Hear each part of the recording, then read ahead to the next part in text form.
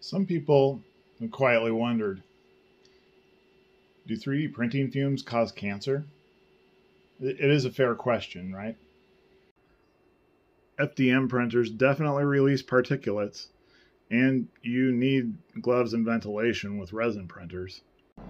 That's why you'll see my window exhaust system and a HEPA filter in the background of my videos.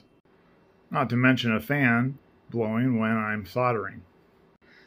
I think it's just smart practice in general to take your health seriously like that.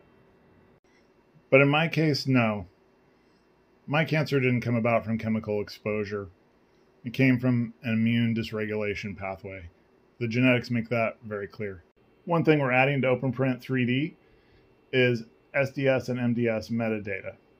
This wasn't even my idea, but I think it's a great application for OP3D. That means slicers could automatically show you this data based on a snippet of code like this and allow you to make more informed decisions when safely handling the materials that you've chosen to work with. So don't be scared of the hobby. Just print smart, ventilate, and stay informed. And if you want a safer, more standardized future for 3D printing, check out what we're building with OpenPrint 3D.